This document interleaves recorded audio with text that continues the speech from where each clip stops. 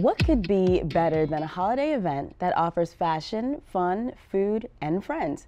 How about one that goes a long way in saving lives? Dawn Papas is the chairwoman of the American Cancer Society's Holiday Wrappings Luncheon and Fashion Show in Ocean City, and Kim Snyder is a volunteer with the event. Ladies, thank you so much for being with us today. Thank you. All right, and Kim, this is a very personal event for you. Yes, I've been with this event for 9 years, and it has something personal for me because when I was 40, I was diagnosed with colon cancer, and I'm very passionate about this event and helping and raising money for research, because without that research, I would have not been able to know what kind of cancer I had, what I needed to do, and I'm a 12-year survivor. Oh, amazing. Yes. Okay, all right, and Holiday Wrappings is a premier event, I would say. Give me a little bit of an overview, Dawn.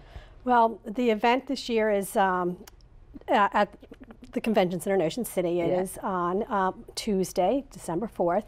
We have two presenting sponsors, which is PMRC, the Hinson A. Cancer, John Hinson A. Cancer Center, and Atlantic General Hospital, the Jack Burbidge Cancer Care Center. And with the support of the community, we were able to pull off a wonderful fashion show with local retailers that are all brick and mortar independent. Jan from Crazy Ladies chairs our fashion, and she is so creative. It's just a great time for ladies to get together and network, raise money for a cause. Just a fun day. Yeah, it just sounds like a lot of fun.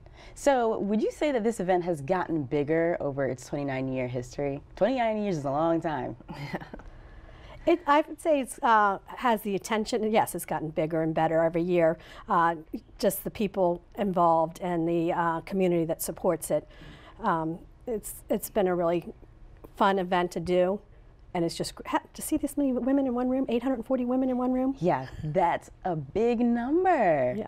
Yeah. So, and all of this, of course, benefits the American Cancer Society. Let's talk a little bit about that. Yeah, so the money will go towards education and research, which I'm very passionate about getting. And it's amazing because this helps so many people in our area. It helps fund the 800 number, which is ACS. It's 800 ACS 2345, as well as the website, which is cancer.org. Okay. But you know, we have a house called the Hope Lodge that locals from here can go stay in for free when they're getting treatment in Baltimore. Oh my gosh. And just the services, you know, transportation. Yeah. You know, and in the rural areas, we need that so much. Yeah. And that's a collaboration with Pohanka provides the cars and drivers. It's just an area, such a rural area. We don't have the big city transportation, and it's so important to be able to get people to their physicians to have treatments and cancer centers. And education with the hotline. Yeah, the education. And you know, the education just starting in schools. You know, the smoke out and the HPV virus vaccine that is so promising.